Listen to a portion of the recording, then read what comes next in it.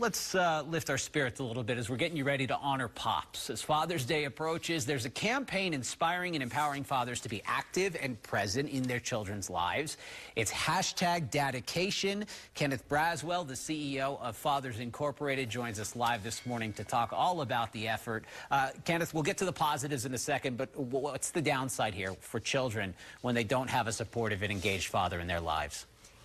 First of all, good morning. The downside is evident. We see it in many of the statistics in our communities, whether it is related to health disparities, schooling, self-esteem, emotional behaviors, all kinds of things, show up in our children when dads aren't active in the lives of our children.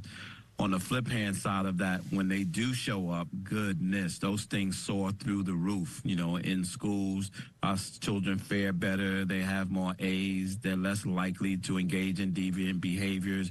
They're much more confident in their lives and in their struggles. All kinds of things happen for them physically, cognitively, spiritually, emotionally. Dads, like moms, are the key to the emotional well-being of our children. I hate to put a timeline on this, Kenneth, but more impactful for younger children to not have a dad in their lives, or maybe teens and older children?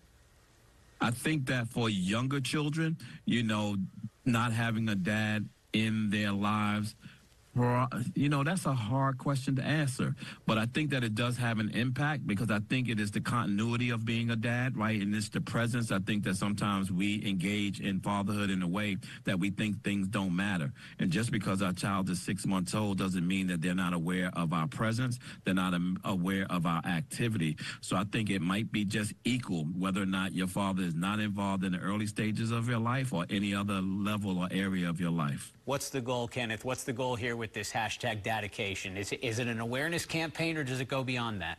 The goal goes beyond that. It's an awareness campaign. It's also an encourager, and it's also an effort in letting our dads know that we hear you, that we hear your stories, that we want to tell your stories, that we want to inspire you, that we want to make sure that that we know it's not hard, it's not easy being a dad, and that you don't have to have all the answers. But we tried to create a resource in fatherhood.gov that they can come and find all the resources that they need, and these PSAs are the narratives that we want out there, so the fathers can be able to glean and understand that they're not in this alone.